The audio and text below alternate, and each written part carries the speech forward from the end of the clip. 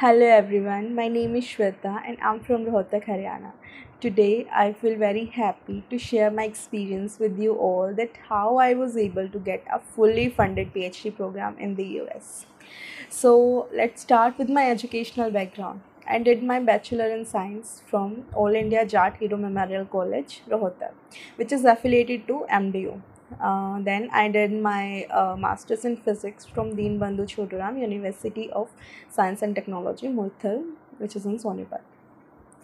So in both my bachelor's as well as in my master's, I have a first division, but I had no research experience. So in June of 2020, I came to know about Dr. Narendra Pramar and I contacted him.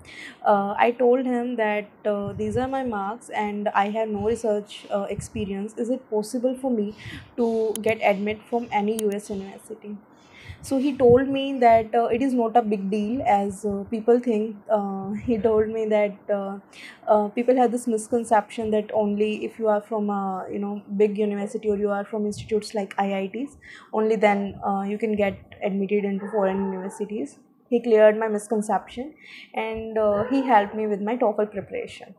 So in September of 2020, I gave my TOEFL and get a good score of 97. So after that, we applied to some universities. I was able to get admit in one university, but they said that they will not be able to sponsor me. If I want to pursue PhD, I'll have to come there on my own expenses, which was not my cup of tea. So Dr. Pramar again, he motivated me. He guided me that I should do some other things which can help me build my profile. During that time, I already took admission into the B.Ed program, and else than that, I started to search for some internships. A friend of mine told me about this online internship um, by IIT Indore. So, with the help of Dr. Narendra Pramar told me how I should, contact the faculty mentors and everything.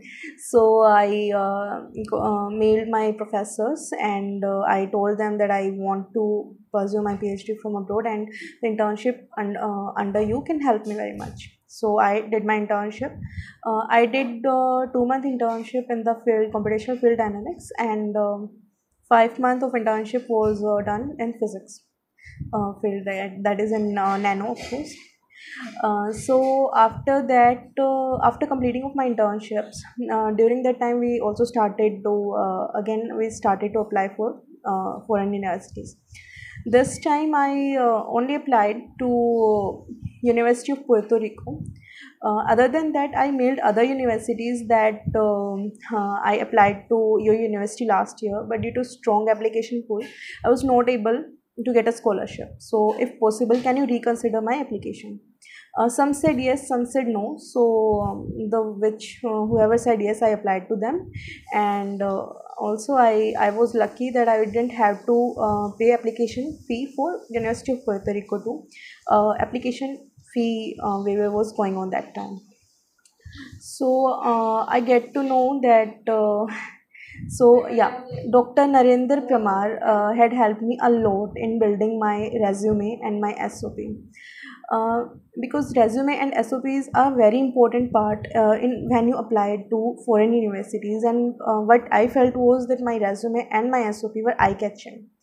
So this is how I get admitted into a very well reputed college, and I motivate you all that you all should apply to foreign universities. You should chase your dreams and do not hesitate to contact Dr. Narendra Pramar. He will guide you best, and that's it. Thank you.